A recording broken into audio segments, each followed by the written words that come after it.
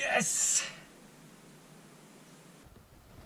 What's up everyone? This is Nick from the Mini Vlog, and we're here in what we call the Mini Vlog Garage. It's a rainy day outside.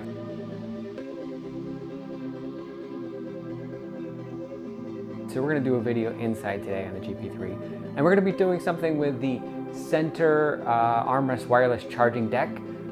It doesn't accommodate phones like this. This is a modern smartphone and it's a little bit too tall to fit into there.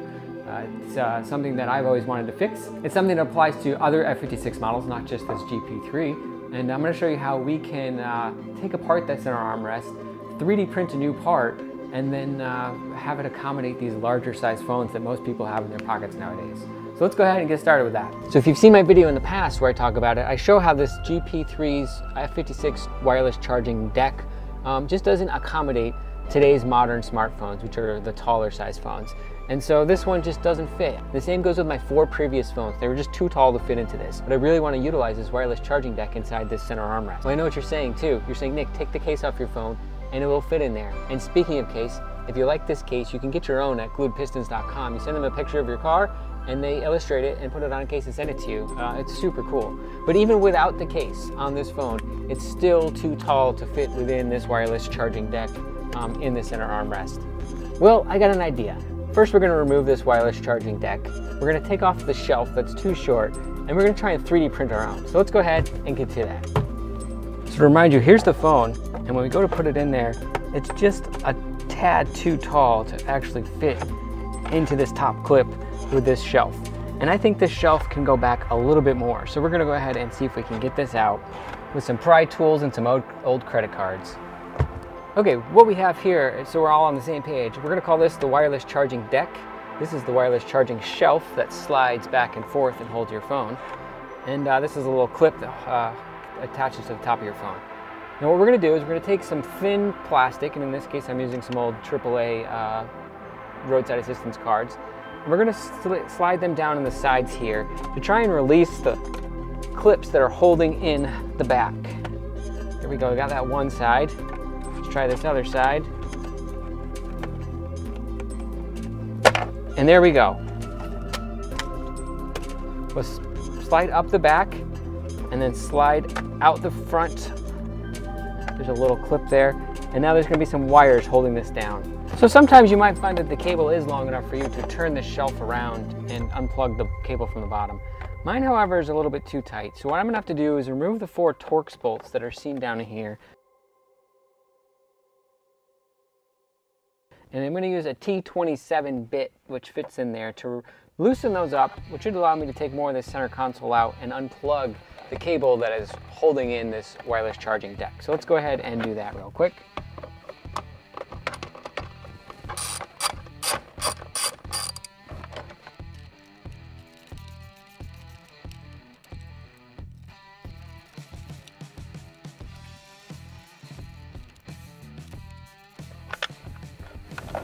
All right, our 4 Torx bolts are out.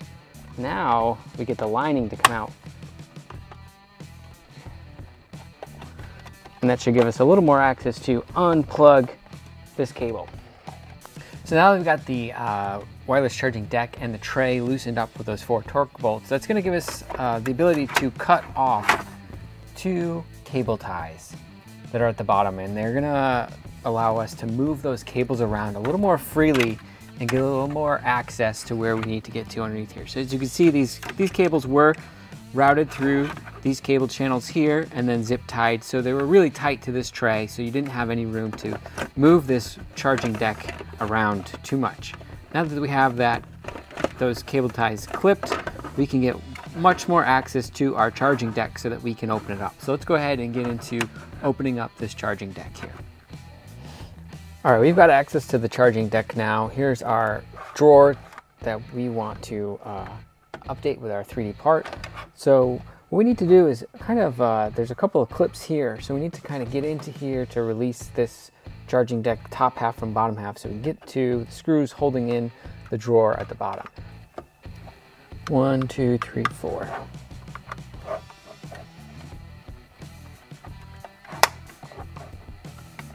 Very gently pry it up.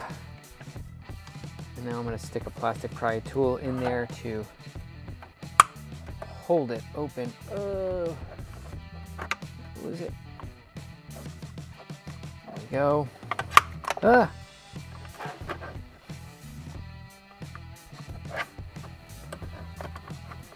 There's one of our clips. Let's get a pry tool in there. Hold it open. There we go.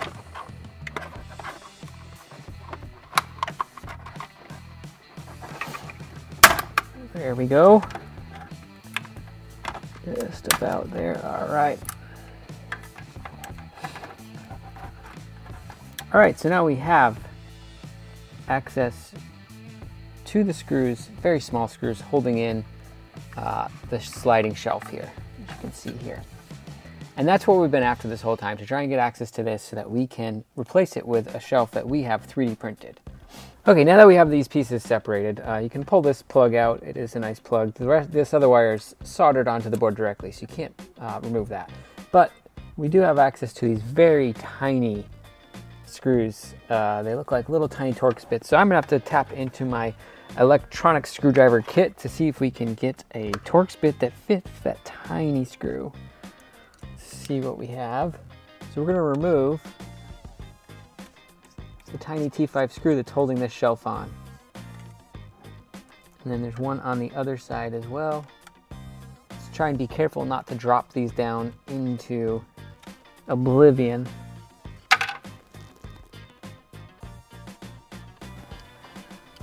Okay, and there is our shelf. So let's go ahead and go compare that to the 3D printed shelf that we have to replace it.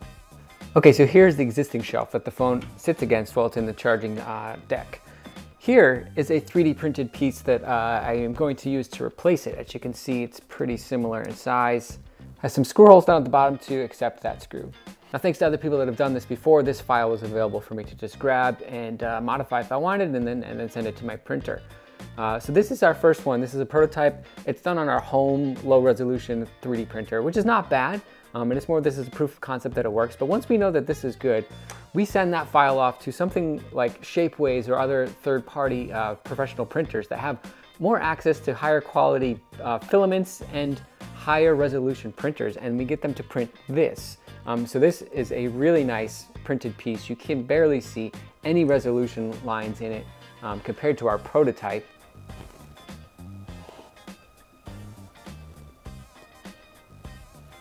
And overall, it seems like a better build quality, feels a little heavier in the hand. And so you could get this printed in several different materials from at least the Shapeways sites. There are other services out there that do this as well. And I'll leave links to where you can find this file to modify it yourself, or just send it off to a printer to have it printed in whatever material you want. There's even some printers that will print this in a nice cool metal. Now note the OEM charging shelf has a little rubber grip at the bottom. This being printed in plastic doesn't have that nice rubber grip. You could probably coat this with like a spray-on rubber adhesive if you wanted to, but I think this will be okay because I usually have a case on the phone, so it shouldn't matter too much. So let's go ahead and go install this in the car.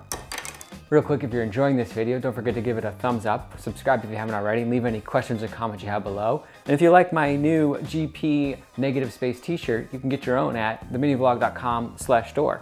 Now back to the video. All right, so we're gonna take our old stock piece, set it aside, take our new 3D printed piece, and we're gonna install that up in these screws with using these screw holes that we have 3D printed into the bottom of this new shelf.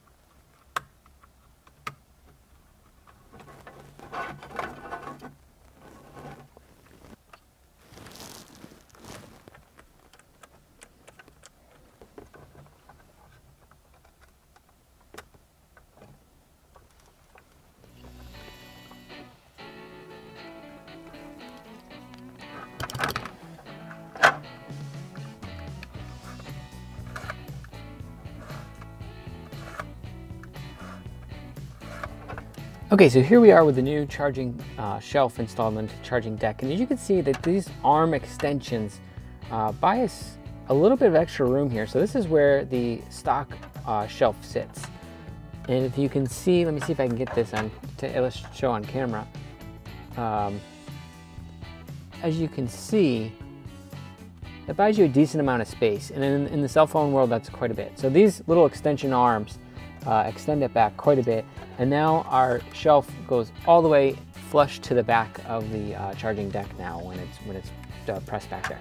So now let's go ahead and reassemble some of this. So we're gonna just go backwards. We're gonna plug our clip back in, and we're gonna snap in all of these clips that we unclipped.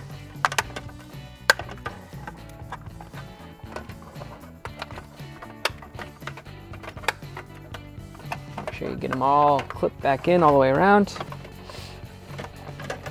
And we're gonna try and put these cables back in their cable runs to tighten things up so they fit in here nice and smooth.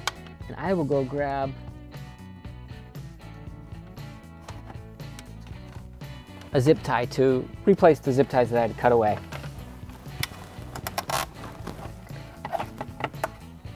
So we'll put a zip tie to replace the existing one, and we'll trim it up.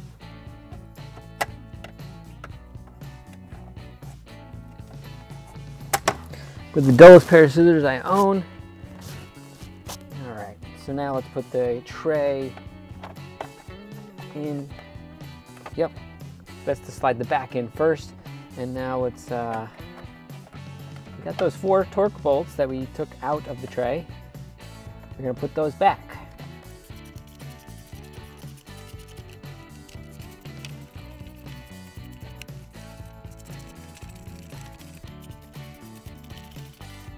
All right, now for the moment of truth, we're gonna slide in the front first, and then the 4 clips that we used our old AAA cards to pry loose, we'll snap in the back. So slide in the front, push down, and it clips in. Moment of truth, here we go.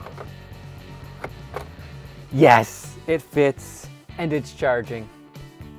So yeah, that's it. It did take a little bit longer than I expected, just because we gotta learn as we go through the first time, but once we got it, it works great. I'm really happy with that 3D print that I got, and it fits my phone now, so that's super cool. So yeah, leave any questions or comments you have down below. You can also find me on Instagram as The Mini Vlog. And as always, when you see other minis out there, don't forget to wave. I'll catch you in the next one.